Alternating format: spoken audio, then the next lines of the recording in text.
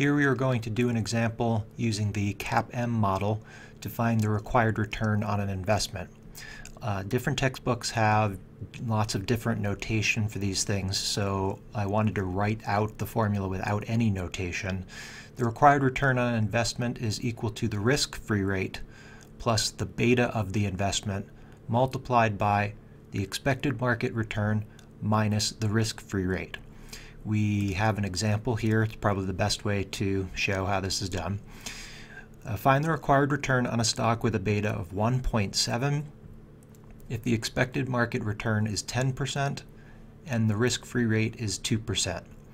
A couple things that might pop up. Risk-free rate, a problem will not necessarily always say risk-free rate. It may say the rate on a 3-month treasury, or it may say the rate that you can get in a risk-free investment. So look for that to find the risk-free rate. Also, to clarify, expected market return means what you expect the overall stock market to return. Here that's 10%. So using our formula, it says it is equal to the risk-free rate 2 plus the beta 1.7 times, open parentheses, the expected market return 10 minus the risk-free rate 2. We're going to close parentheses, and before I hit enter here to get the answer, a couple of things I want to point out. You'll notice I used the percentages here, 2 and 10, rather than 0.02 and 0.10. I will do it the other way in a second to show that it actually doesn't matter.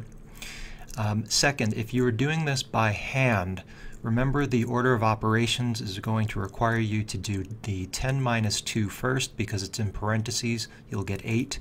You then need to do the multiplication, 1.7 times 8, before adding 2. Excel will do it in the correct order, but if you're doing it by hand, please remember that. We'll hit enter. It gives us 15.6% as the required return on this stock. So we must require this stock to earn 15.6% in order to justify the risk of owning it. Just to show the percentage form, if we do equals the risk-free rate 0.02 for 2% plus the beta 1.7 times the expected market return 0.10 for 10% minus the risk-free rate 0.02 for 2%, you'll notice that we get 0.156, which is the same answer, 15.6%. Just note one final thing. Beta is not a percentage, it's just a plain value. So no matter how you do this problem, beta will always go in as 1.7.